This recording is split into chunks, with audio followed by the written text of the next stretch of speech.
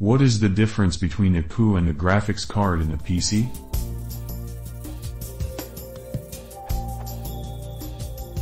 What is the difference between both these things?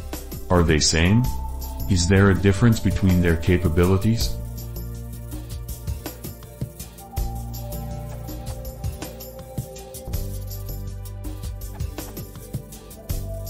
The graphics card is the hardware as a whole, while the CU is a chip, part of the graphics card or an onboard similar, which stands for Graphics Processing Unit. Image CU on graphics card.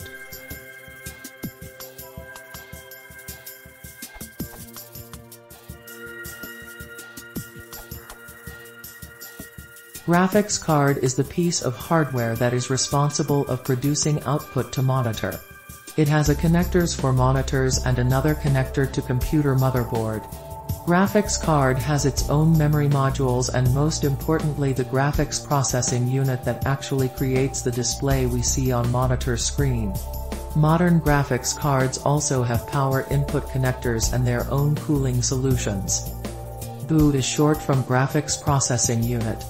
It is specially designed processor to most effectively process the displaying needs of a working computer.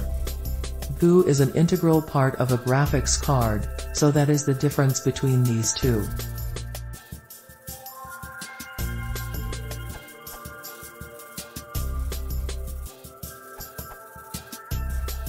Graphics card is a complete board that gets binary data from the processor and outputs the result to the monitor in the form of pixels. Now there are lots of components in the graphics card like CU, RAM, a dedicated RAM inside the graphics card used only by the card. Not to be confused with the system RAM. DAC, digital to analog converter, that converts the digital data to analog format to be displayed in the monitor. The Graphics Processing Unit is the dedicated processor inside graphics card that does all the heavy lifting. It differs from the main processor in that it's specially designed to perform the rendering task.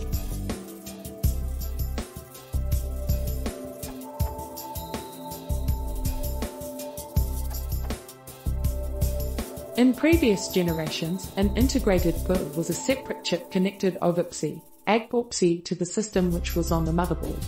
These processors were in many cases minimal, low-powered processors, such as Bio-Unichrome, or Intel Integrated/HD Graphic, though it was entirely possible to find motherboards with better graphics chips like NVIDIA or ATI. This is common with laptops, if they aren't using switchable graphics.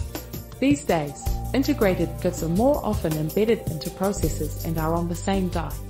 With some older systems, the CU used the same C or ACK lanes as the discrete card, so it was not possible to use a discrete card in the CU at once.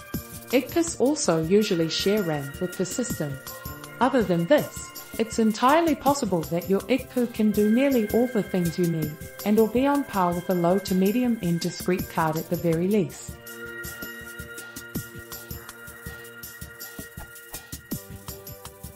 Graphics cards on the other hand are swappable pieces of equipment that, as per their name, come on their own cards. In most cases these tend to have better, more powerful processors and their own RAM. While primarily used for gaming, it's possible to use an array of graphics cards for speeding up tasks that require parallel processing like password cracking. You can also, in some cases, get identical cards to work together through Crossfire, or easily you might also get a graphics card to add more monitors to a system. These days, most graphics cards up to X16, though means exist to install them on the X1 slot, running at X8 or X16 speeds, or MXN, which is a laptop slot for graphics cards.